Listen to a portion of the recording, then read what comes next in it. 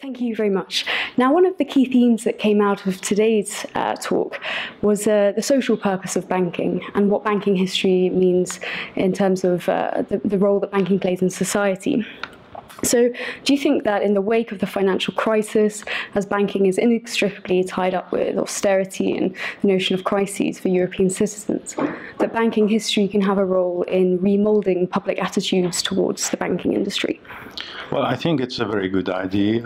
It's true that the culture of banking has changed during the last decades. Probably when part of the traditional role of bank was really mostly to finance through credit, and with the development of capital market operations became a very important part of banking.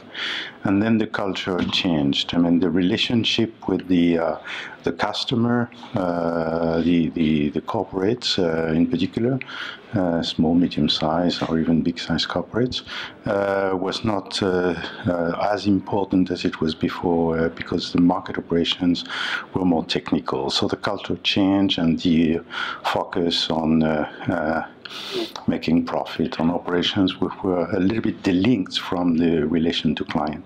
So I think coming back to history, understanding how the banking industry really was serving society and trying to reinvent it in the new modern environment that's a very good idea.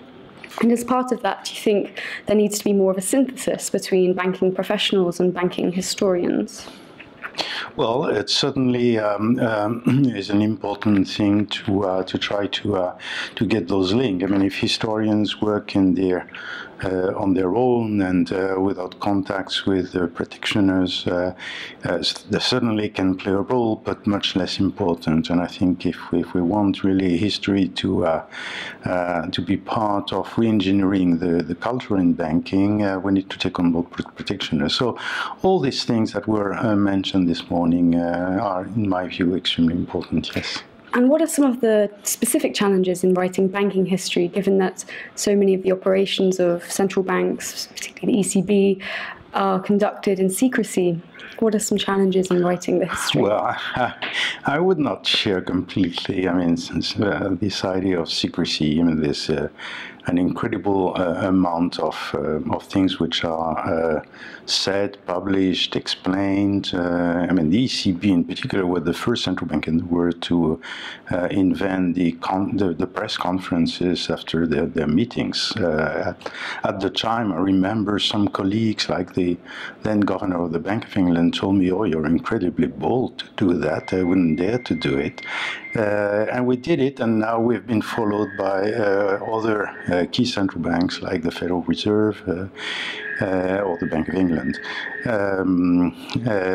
And so I believe that there is much more in the public than is often said. But nevertheless, I think the testimony of those who have taken part in building the history, so to say, is important. So I think this kind of event like we have today and the roundtable we're going to have, well, I'm going to speak with Mr. Tiggerson and Gunther Baer from the BIS, who took a very important part in the preparation of the monetary union, are important events to try to get the souvenirs and the testimony of those who took part in making the history.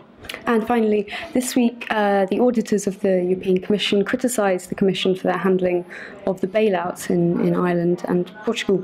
Do you think, therefore, that banking history can provide lessons for the future in how to avoid crises of the sort we've seen in the past few years?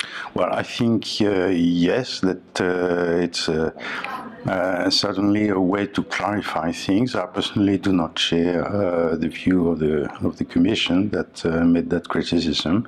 At least I think things were much more balanced than what came out. But it's only by confronting memories and